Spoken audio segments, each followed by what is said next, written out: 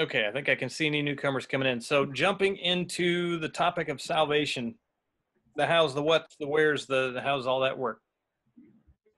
Anybody throw out a kind of a rough definition of just what it means to be saved? Does not have to be in the theological perspective, just saved in general. Well, let's see, to believe the Bible and that Jesus died for your sins, to repent, and to take up your cross. Okay. Are you looking for like our sins have been atoned for? I'm just looking for a general definition of salvation. Period. If somebody was drowning, how would you describe salvation? Being saved. I don't know. So, yeah, salvation. I don't know. Yeah, being saved from our sin ourselves. Okay. So, being saved from something, from injury, from condemnation, from isolation, being something bad that's about to happen, and there's some kind of an intervention to stop that. Yes. Make sense? Mm-hmm. So we're starting with that definition. We're going like way back to very basics on it because we're framing up, laying foundation blocks for some of the other questions that we're jumping into this week and next week. And then hopefully the week after that, we'll be back into the more regular lesson. We'll see how that goes. Okay. This is an experiment in Zoom meetings. This is the second one I've done. I finished the last one like 3 minutes ago. So we tried to get it on that one and you didn't let us in. Yeah, my bad on that. I'm on a single screen, so I've got everything like packed into this, and I had my notes sitting right on top of the place where it pops up that people are trying to join the meeting. That's okay. That was all my bad. Okay, so was there a reason why my audio wasn't connecting? I don't know. On my end, it looked like you were there. I think it was probably your head. It was user error. I see, like from that could be my screen also. Okay. So I couldn't even tell who she was at the time. Hi, Lainey. Hi. Looking at what it means to be saved, generally being delivered from or rescued from or sprung from harm or condemnation or death or something bad and painful. So that piece is why we were looking at last week what humanity is, what we were designed to do, what we were designed to be, and what we became when we took the knowledge of good and evil for ourselves and fell to that temptation of trying to be like God himself and totally standing our own purpose on its head, becoming the exact opposite of what we were made for. We're made to reflect God's love and his justness, and we end up reflecting ourselves because we took that knowledge of good and evil to ourselves. And in doing that, we become the antithesis of what our created purpose is. So the other piece of taking that knowledge to ourselves, we were designed to be walking this life. I'm in the basement and something just fell on the floor right above my head that sounded like it was falling through. Don't worry. We were designed to be in the garden with God, walking beside him in that communal relationship. And then in one swift move, all of a sudden, instead of being side by side, we're now opposing each other. And because of that, we look at Genesis 3:22 through 24, the very first result of the fall. The Lord God said, since man has become like one of us, knowing good and evil, he must not reach out and take from the tree of life and eat and live forever. So the Lord God sends man away from the Garden of Eden to work the ground from which he was taken. He drives man out and station a cherubim and a flaming whirling sword east of the Garden of Eden to guard the way to the tree of life. So right there, all the way back in Genesis, the very first book of the Bible, is that separation moment, that driving out from God's presence. Holiness, righteousness, pure goodness cannot exist in the same place with selfishness, self-interest, sin, death. They're incompatible things, so humanity gets driven out of the garden. We are forbidden from taking the tree, the fruit of the tree of life, so that we won't live forever. And what is another way of saying we're not going to live forever? Is it's bedtime. See you, buddy. Immortal? We become mortal? Immortal. Well, yeah. Okay, so we were immortal if we ate of the tree of life, but because we're forbidden from that, we are now...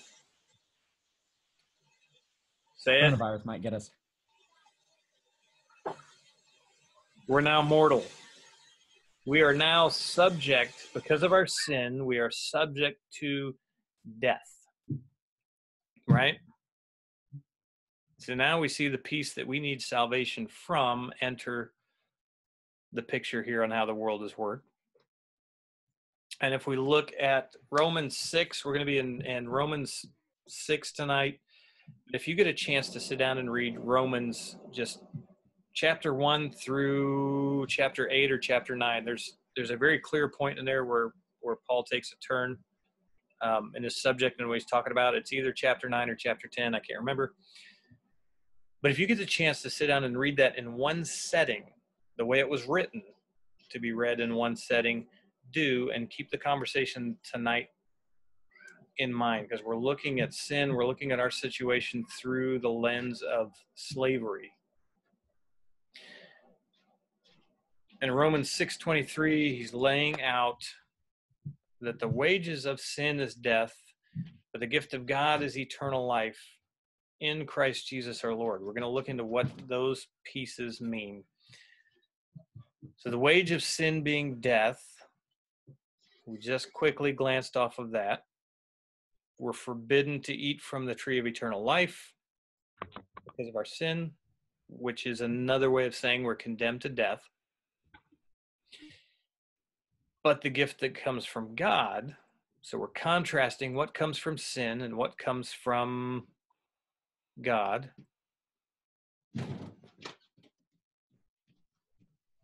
So the gift that comes from God is eternal life. And it is eternal life in Christ Jesus. So we're going to look at those two pieces. But the framing of that, all humanity begins as slaves, or all humanity exists as slaves. We're either slaves to our rebellious nature that we are born in, that nature with sin, the knowledge of good and evil that does not belong to us, or we are slaves to righteousness. But that's not our natural condition. That's not what we're born in. We are born slaves to sin and death. When God is inspiring people to record his words, canonized in Scripture, he's choosing words for a reason. They paint the best picture of the point that he's trying to get across. So when Paul's using the term slavery, we're going to look at that, because it's not a random word. It's great intentionality. What are slaves free to do, and what are slaves not free to do? And you can look back at the type of slavery in early American history for that. Think about that picture. What could a slave do, and what could a slave not do? Oh, you're saying like a slave could do whatever the master told it to, and or work, or the slave could not be free? Do you mean stuff like a slave can't marry without his master's permission? Part of it. So could a slave free themselves? Like, if they bought their freedom? What could they buy their freedom with? No, I guess money they've earned. Were slaves paid? No. No. That's what that separates slave from servant. There you go. There's some exceptions. There were a few slaves that were paid, but for the general definition of it, no. A slave doesn't earn an income. A slave has to do what the master tells them. A slave lives where the master tells them. A slave does what the master tells them. Everything that the slave uses to do the jobs that the master tells them belongs to the slave, or belongs to the master, not the slave. Slaves that had children, did the parents own the child, or did the master own the child? Master. Could another slave free a slave? No, because they didn't have anything to purchase that slave out of slavery with. You could escape, maybe, but could you live a free life if you escaped? Depends on where you went. Could you turn around and walk off your master's property and then walk down the street in front of him? It was kind of a long way. No. Okay. That's the image that we're talking about when Scripture is saying we are a slave to sin and death as the condition that we are born in. We are trapped. We belong wholehearted, lock, stock, barrel to sin and death. There's nothing that we can do to free ourselves from that situation. There's nothing we can do to save ourselves from that situation. So bring that word of salvation in to our situation. We have nothing of our own. We're not our own. We have to do what the master says. This sin is the master over our life, and that leads to death. And there's no way out of that. Following with me so far? Yeah. Okay. So Scripture says we are enslaved to sin. That's our rebellious nature that we talked about last week. Adam and Eve bring that into existence, just like the slave that has children. The children belong to the master, not the parents. That is how that bondage perpetuates down through the human race, generation after generation. And I've got a piece of notes that's a little bit out of order here, but I'm gonna throw this out because Paul is contrasting living under two different masters as he's talking about our salvation through Christ. Romans 6:16. Do you not know that whom you present yourselves as slaves to obey, you are that one's slave, whether sin is leading to death or obedience leading to righteousness? And I've stuck this in the wrong note. It's more in the wrong place in my notes. It's more a piece about life after salvation. It does tie into before, but that first part, whoever we present ourselves to as slaves to obey is who we are enslaving ourselves to, is what's being said there. Is more the slave that has been purchased out of slavery but still looks to their old master for direction, guidance, and so forth. I'm throwing that out there now because I want some help bringing that back. I stuck it in the wrong place. I didn't have time to move it. We are enslaved to sin at birth by the condition of our birth. We're not paid in wages, so we've got nothing of value that we can exchange for it. And there is no other slave out there, no other slave to sin and death that has anything that they can exchange with our master to purchase our freedom out. And we're kind of... Oh. Go ahead. Oh, never mind. Sorry, I just got a notification on the screen. And we are enemies of the other master. Right. So Our master is enemies with the other master. So in this world of slavery, there are two masters. Those two masters are opposed. We are owned lock, stock, and barrel by one, and that ain't good.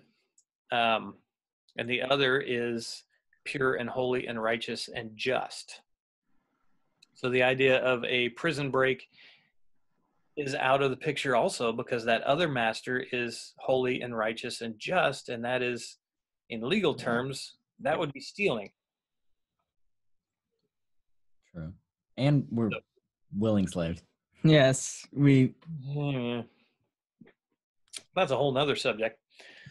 So how then, in that situation, can a person be saved?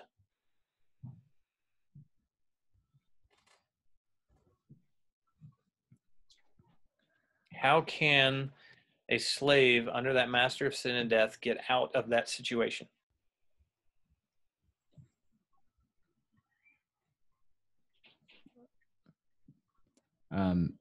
The other master has to buy you. A purchase or an exchange. To do it in a right and just way, there would have to be a purchase or an exchange, something of value traded for the slave that belonged to the other master.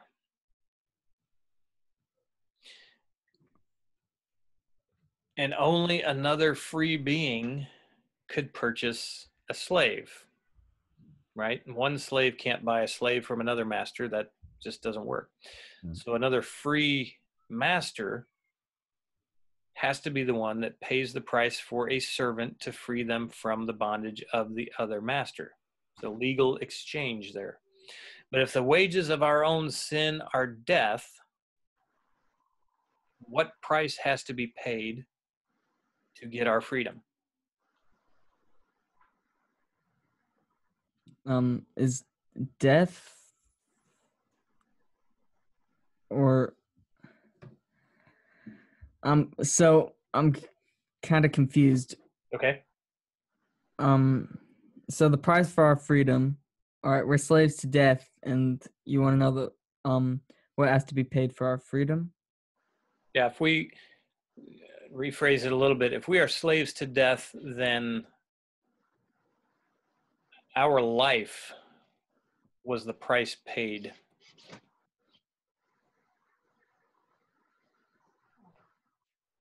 It takes a life to purchase us from freedom, from slavery to sin. It takes a life to purchase us from slavery to sin. And so a life for a life. Yeah, and that's the imagery that was set up in the Levitical laws. The temple sacrifice system was that image, that your sin costs a life. That's also the image that's set up in the garden when God kicks Adam and Eve out of the garden. The first thing he did was create clothes for them from animal skins. It was a life that was paid to cover a sin. Never thought about that. So our freedom from the bondage of sin and death costs a life. So if a good and just master is trying to buy us from sin and death, what's the price that has to be paid? The cost. The cost. And that cost is? Life. A life. Pure and just sacrifice, or pure, the payment of a pure and just life for another. That's not so pure, not so. Yeah, that's a bad trade, isn't it? Yeah, not so much. Yeah, not getting your money's worth out of that one. No. That little piece speaks to God's character and how much God really loves us, because he took a bad deal to purchase us out of our enslavement to sin and death. But then let me ask you this one. If he's the master and he just died, who do we belong to? Think of this. You've got two warring slave owners, and one of them reaches out to make a purchase from the other Mhm. by a slave. And in that transaction, the one master dies. Who's the slave end up belonging to? Well, if I was the living master, I know who the slave would end up belonging to. If you were the living master and you were the same living master who is unjust and unfair and self-seeking and self-serving, who owns that slave again? Well, I mean, the owner's gone. I mean, what can you do, right? You gotta Finders keep it. keepers. Yeah, we had a legal transaction and we signed the paperwork and then the guy died. So I guess you're still mine. Sorry. Exactly. So we just went from Good Friday to Sunday to Easter Sunday. Then what happens in this legal transaction that's going on? Good master comes back. The resurrection happens. So the idea, we see it sometimes in the movies where the good guy gets beat up and he stands back up, like, is that all you got? That happens to me in real life too, though. So Does it? It's all Yeah. that working out that you've been doing. Yeah, I see Stephanie thought that was very, for some reason. it's me. I mean, he might work out, but he's not done I'm anything. not laughing at you when I'm laughing with you.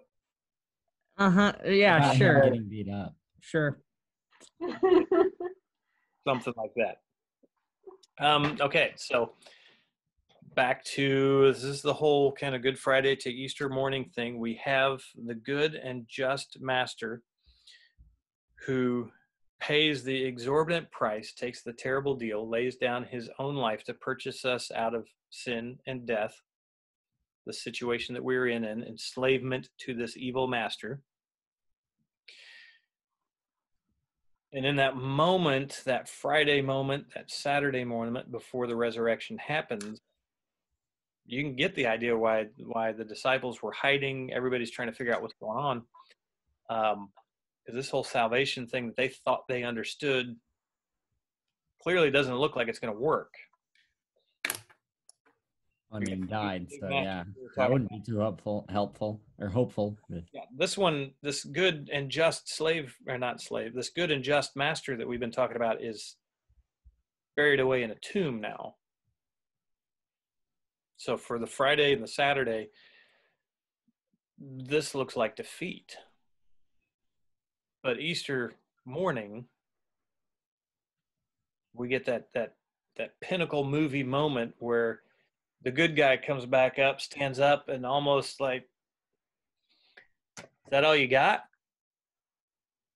Knowing good and well that death really was all that death has. That's the big gun. You fired your big gun. All right, I'm back. What else have you got? not much. So not only do we have the purchase of ourselves, the price that was paid for the wages of sin and death, but we also have the moment where death is defeated.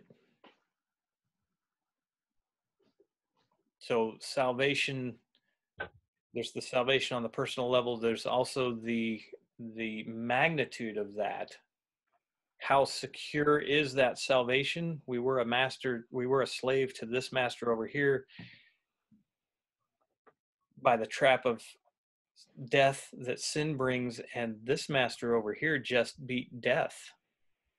Not only did he pay for my sins, but he also just beat death. There's nothing death has left that can take me back over in enslavement. All of that wrapped up in the life, the death, the resurrection moments. So there's the piece when we jump to the question that somebody asked, can you go to heaven if you don't believe in Christ? If that is the exchange, and it is there another way back to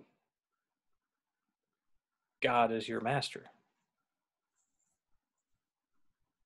You got to be perfect and have never sinned in your life. Stephanie, you and I both know we ain't going. No, Yeah, I'm out. no. You win. I guess I'm out. Yeah, I'm out. Going, yeah. Yeah. Calvin, what about you? Who said what? I asked Calvin, what about him? Okay. So here's the thing. One of the interesting things about that question. Can you go to heaven if you don't believe in Christ? A lot of times it comes into a conversation from somebody who doesn't believe in Scripture, doesn't believe in God. They may believe in a different God. They may have a different view of the world. Mhm. And a lot of times it is framed from the idea of, well, if God is all loving and all good, then surely he made more than one way to heaven. Because an all good and all loving God wouldn't condemn anybody. But what if you deserve it? So yeah, he loving God and just God. Okay, so God is a just God, not just all loving and all good, but he's also just. Mhm. But Wyatt, you had you said, what if you deserve it? Yeah, because we do. Like, you know what I mean? Yeah, there's a But little, it's also said there's only one way to get to the Father. Only one way to get to the Father, and that's through me. Mhm. Well, without Whose action condemned us? ours. So Yeah. that's we deserve hell. That's what I'm saying though. That's why a loving God doesn't just let everybody in because they've earned what they've got. Yeah, and here's the crazy piece. You flip that question around. From God's point of view,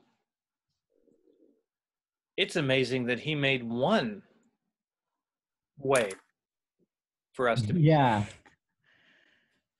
Actually, I think it's merciful that he made one way. Yeah. hmm So it's not confusing. It's just not believable because it's so easy.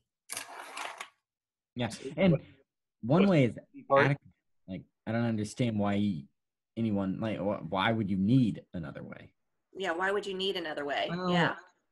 Well, it really comes from the human point of view and from, again, that inner sin of being the judge of right and wrong. You're essentially saying, I'm sorry, God, the death of your son on the cross wasn't enough for me. In my mind, you should do something else. Is the Or other, in my mind, I should do something else. or I should do something else, or there should be another way, or maybe you didn't think of, what about if I do this? You paid that price. Yeah, maybe I'll believe it, maybe I won't, but I want to go this way and do it my way. Well, that's right back to original sin, isn't it?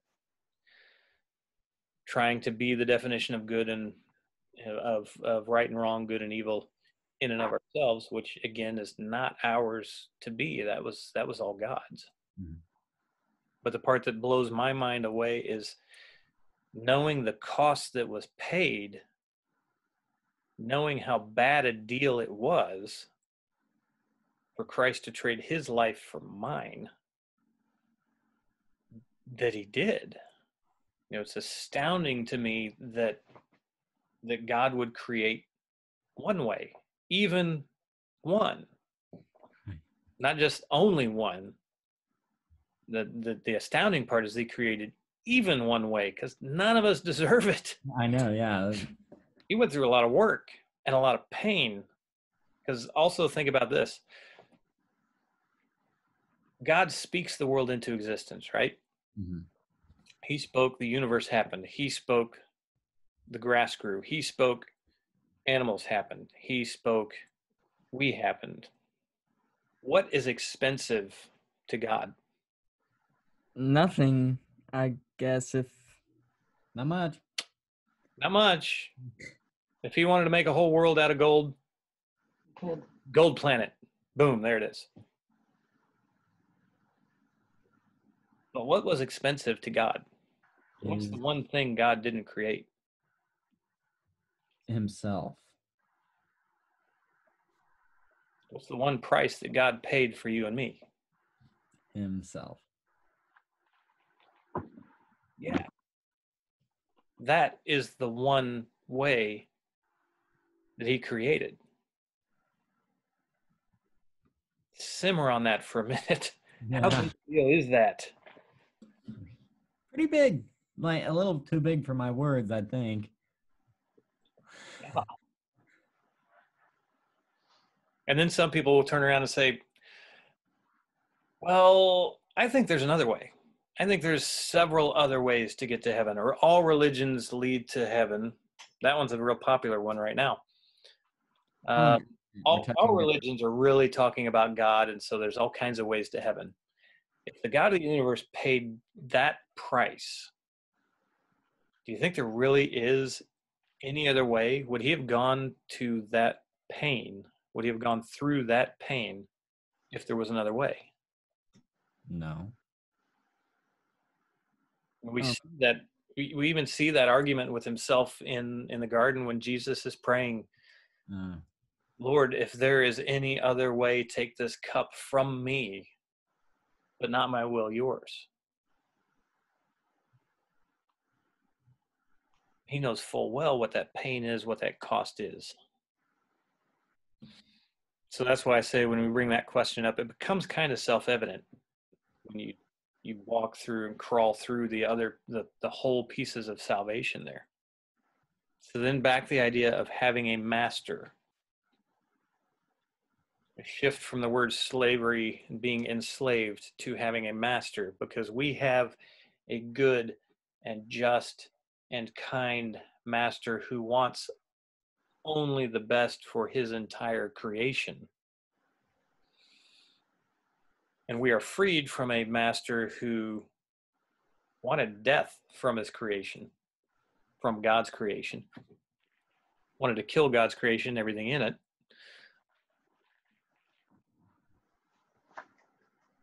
How do we know that we've changed masters? Well, I guess instead of serving sin and sinning, we serve righteousness, and so we produce. He through us produces righteous fruits. Okay. You kind of tried to answer the whole questionnaire in one thing, which, well done, by the way. But yeah, the first piece of it, because we are still in bodies that have sin.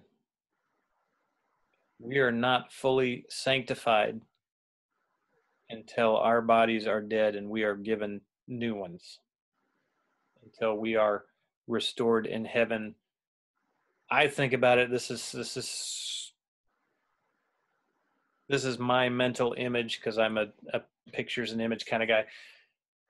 We can't go back to the garden until our bodies are back sin-free. That very thing that separated us from God, the very thing that made us be driven out of the garden, that all has to be fixed. My image of heaven is stepping back into the garden. Right. But it's even better. Even better. My back doesn't hurt anymore. My body's restored. There's hair that grows, everywhere that's supposed to, and not in the places it's not. And the fact that now we've actually been out of the garden and have sinned, it glorifies God even more that he's given us salvation than if we just had salvation and we'd never sinned and God had never, like in the beginning. Do you get what I'm saying there? I do. There's a piece of God that gets reflected that wouldn't have otherwise, because God's grace, God's forgiveness. If there wasn't something to forgive, none of those things would be evident. Yeah. How do you know that a slave? Back to the original question. How do you know that a servant has changed masters? Because they chase after the different things. whatever this master changed after, if I'm not owned by this one anymore, I'm owned by this master over here, I'm going to be pursuing the things that this master holds dear. If you're a slave to sin, you sin. If you're a slave to righteousness, you pursue righteousness. Right. We don't. Somebody's trying to get back in. Wesley got bumped off of the meeting. We don't achieve righteousness through our own actions, and we can't attain righteousness in full righteousness in these bodies. But as we pursue the righteous master, he can work all things for good. You've heard that quote before, God works all things for good for those who love him. Yeah. That's the image right there. As we strive to chase after the good and righteous God, we strive to chase after the good and righteous master in sinful, broken bodies, still messing things up in a sinful, broken world. God reaches in and kind of stirs those things around to work those things for good. Mm-hmm. He knows the heart of those who are chasing him, and in his grace and his forgiveness and his desire for his grace and goodness to be reflected in the world, he reaches in and does those things. That is not a license to sin. That's also one of the 6, 7, and 8 topics that's in Romans. If you've changed masters, you're not licensed to sin. You will serve the other master. That's how right. Are we to sin more though, so that God's right? Yeah, God's grace may more abound. Yeah. No. So like we're supposed to pursue God, and we're going to mess things up enough for his righteousness. Yeah. We don't need to worry about trying to make him more. Great forth to abound. Go ahead. It comes when what happens to a slave when he breaks the rules? The slave gets corrected. And how does he get corrected? In what manner does he get corrected? Like, it's also a big topic in Scripture that God disciplines his children.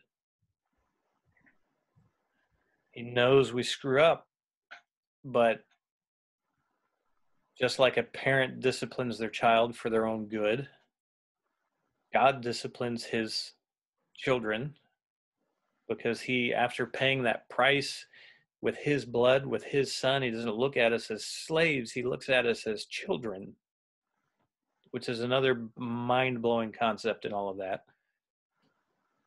And because he looks at us as children, he corrects us and disciplines us as a parent, which is a goal of not punishing, but a goal of inserting correction and growth and maturing of the child. Mm-hmm. That's the question you're asking? Or the answer you were trying to throw out? Yeah, I guess. Yeah, so kind of the whip. Usually not the whip. While we are still enemies with God, he will bring the whip with the idea of driving us to our knees because people turn to God in our low points. So a merciful and grace, a merciful God, a merciful master. Yeah, because think about it this way. If the goal of the master is to drive correction and take that servant and just realign them with his goals and his purposes. Mm-hmm. If that necessitates a painful lesson, that master is not going to just open the floodgate and inflict pain because it brings him joy to do it. He's inflicting just enough pain to get the correction that needs to happen. Well, and like when you tell your kids, don't touch that, it's hot, don't touch that, it's hot, don't touch that, it's hot, but they have no concept of what hot is. Right. Well, you might warm up a mug of coffee, you're going to test it, and you make sure it's not something that's going to cause a burn It'll cause that sensation of heat, And and let the child touch it and say, that's hot, don't touch, because now they have a concept of what hot is, and they can avoid the real heat that's going to hurt them. right. And So you when think about God that. brings pain, or brings a painful lesson to fruition, Mhm. it is still with that goal of long-term working for good. Yeah. Or like a spanking. It stings at the moment, but it brings that message of that's off limits. No pain, no game. Yeah. That And brings up a good point too of our own hearts and our own attitudes. If we can choose, when we get stubborn, look at it from the other way. When we are extremely stubborn people, it takes some painful lessons to correct us. But if we have hearts that are willing to be corrected, it doesn't take that much pain. yeah. If we let the master guide us, it doesn't hurt as much. And also the point about slaves being whipped, it's important to realize that, of course, Christ took on sins past, present, and future. So he was already whipped for us. Yeah. And that imagery of whipping too is a good way to contrast the two masters. Yeah. Okay, but then also still since we're still prone to sin, a lot of times we don't always see, like, you know what I mean, where he's trying to point our attention to. Yes. That's why you're supposed to examine yourself. As we look at that, how do I know I'm saved, or how do we know? We never really know if somebody else is saved until we meet them in heaven. But because there's some really fabulous liars in the world. But Scripture talks about looking at the fruit, and how the fruit gives testimony to what the plant is. An apple on a tree gives testimony that set of roots over there that this apple is attached to, that's an apple tree. We know it's an apple tree. Why? Because it bears an apple. Or an orange tree bears an orange. So that fruit testifies to what the tree is. Likewise, our fruit in life testifies to who our master is. That's the call to bear fruit. That's the call to do good works. It's not because it is involved with the act of being saved, but it's involved with the act of testifying who our master is. Yes. That is our works that we do day to day is our fruit. The question is, what tree does our fruit testify that we Belong to. are of? Or what master does our fruit testify that we belong to? Yeah. But so since we're still prone to sin, don't we technically still produce bad fruit sometimes? Yep. And that's why that's why he brings us back to repentance. Think of our Sunday school lessons that we've had before we left each other. God always brings people back to a place of repentance. So he's going to correct because he loves you, and it brings you back to a place of repentance that realigns you and restores you. You are constantly working towards being more like God, being more like Jesus. It says in 1 Corinthians, in that love chapter, that we won't know until we are face to face. Just like David said, we are not going to fully be perfect, fully know anything until we are face to face. We are constantly being sanctified until the day we stand with him. And so when he corrects us, he's going to redirect us, and he's going to bring us to repentance. I'm trying to find the Bible verse. I thought it was in Psalms, but he asks for us to examine ourselves against the word so that we know when we are sinning. And if we don't spend time in the word, no, you don't know what you're sinning. You can miss your sin because you're not spending time in the word, because we're that stupid. Bible calls us sheep for,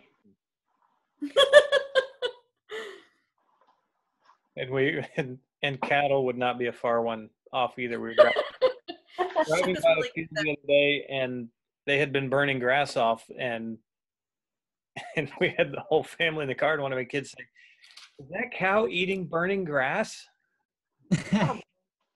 Yes. After it's burnt, it has great No, nutrition. no. It was still I'm totally lying. On fire. Let's go. yes, it was still burning. That's funny. Cows are not dumber than sheep. They're pretty we- dumb though. So yes, Wyatt, we still have sin in us. We are still prone to that. Prone to wander. And yet in his patience, his mercy, his grace, God still reaches down with the rod, back to that shepherd analogy, thy rod and thy staff comfort me. The staff was used to pull sheep out of the predicaments they got themselves into. The staff was used sometimes to nudge them back onto the path, sometimes to defeat enemies that were coming to them. But that staff, for whatever purpose the good shepherd was using it for, was good. Stephanie, was that the fifth pound of I found it, or was that the... Yes. Psalms 139:23. Oh, I got that one. It's also in Corinthians. 13:5. Yeah. Yes. Thank you. Welcome. Okay, I wasn't. So What that is this time. 15:5 while you're there? Can you read that, 13:5. please? Examine yourself to see whether you are in the faith. Test yourself. Do you not realize that Christ Jesus is in you, unless, of course, you fail the test. And I test that you will discover that we have not failed the test. Now we pray to God that you will not do anything wrong, not so that people will see that you will see that we have stood the test, but so that you will do what is right, even though we may seem to have failed. You want him to keep going? No, it's good. I was sorry. I'm where my eyes are at over here. I'm watching Owen's face. Well, why, thank you. I thought everyone was. Well, yeah, since you've been working out this time. Keep pushing your brother to the side. I like You know what I that. mean? Well, I just don't find that so funny. It's not funny. They need to take it serious, Owen. Very. It's not funny. But It's Wait, the- wait more till you hilarious. see me. I've just a cut. I've gained at least 2 inches in muscle. Just He's getting big. Does with that muscle. We miss seeing you. We have no idea. Yeah. does that context for that scripture ring clear to you, Owen? Where'd he go? Okay. Yeah. We're It's- essentially called to examine our own fruit. Are we, and examine our own fruit and just, about said justify, judge. Are we bearing the fruit of Christ, or are we bearing some other fruit?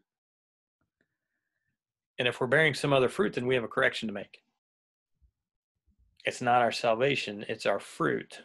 And that prayer, I pray that you do everything perfect, not that you would be glorified, but that God would be glorified. That your fruit, the prayer for you to do everything perfect was that so that your fruit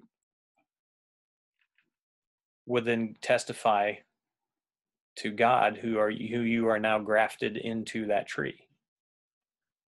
Good news. Owen has, it is fabulous news. Yes, I'm very happy about it. I love trying to read Owen's face. I'm afraid if we ever try to play poker or something like that. I have a real fascinating face.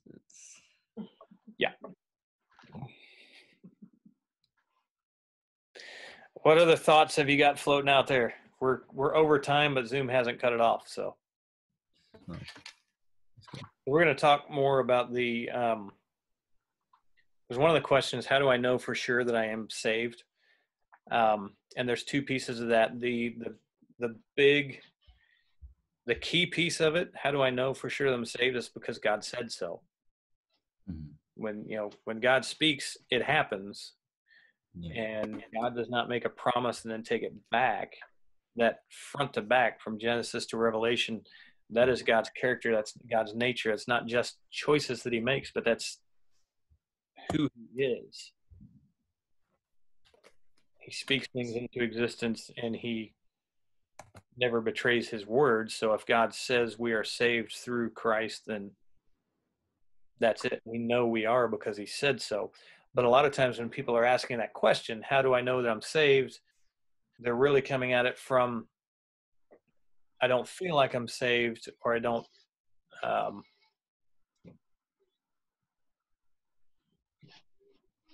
I want to see evidence that I'm saved. What kind of evidence am I looking for? What kind of evidence should there be in my life? And that is, they're looking for experiences that they can point to kind of to strengthen their faith in the fact that they're saved. So it's really two different things. How can you be confident that you're saved because God said so? But yes, there is also evidence in your life, and we're gonna look at those two pieces, because it also plays into some of the other questions that get into behavior, personal behaviors. Why should I not do this thing? Why should I do this other thing over here? And that ties all back into the fruit. Mhm. And the purpose and the price that was paid for us, and honoring and chasing after the one who paid that price, and what his intent was behind those actions. Because those actions, the institution of marriage, marriage and family, those two institutions were part of creation. They were before the fall. They have a purpose. And so we start to look at those things, and the answers to more and more of those questions about our own day-to-day personal behaviors start to come out of those when we look at them from the Genesis worldview. So what things have we got going on? I love that they haven't cut us off, but I'm going to have to because we're over time. It's Locking the door. Actually, we normally go till 9 o'clock, so maybe we're not over time. saying we're not yet. It's really nice to be able to actually See you guys and actually hold a conversation. I've really just missed you guys. Me too. We've totally missed you. Totally, missed you guys. Well, I knew you guys were missing me. Except maybe Stephanie might not have, but yeah. I missed you, Owen. I totally missed you. I feel trying though to come up for Wyatt with a song as he enters the room. I was going to play something as you go out tonight. I've got a Glenn Miller or a another one song for you. I'll think about it. Thank you. Yes, that sounds great. But Lainey, were you surprised the other day when we circled around and said happy birthday to you?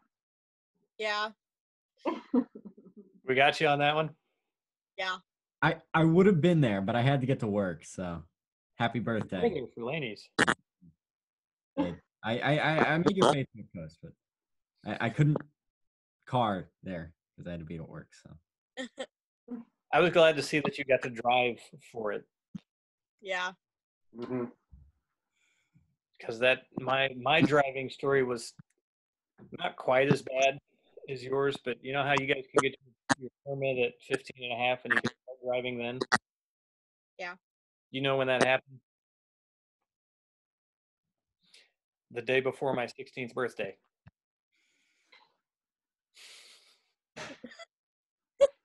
You had no experience. So I had tons, because we lived out in the country. Oh. right. I think I was 3.5 feet tall when I started driving. But as far as legally being able to drive on the road, the day before my 16th birthday is when they started letting people drive at 15 and a half years old.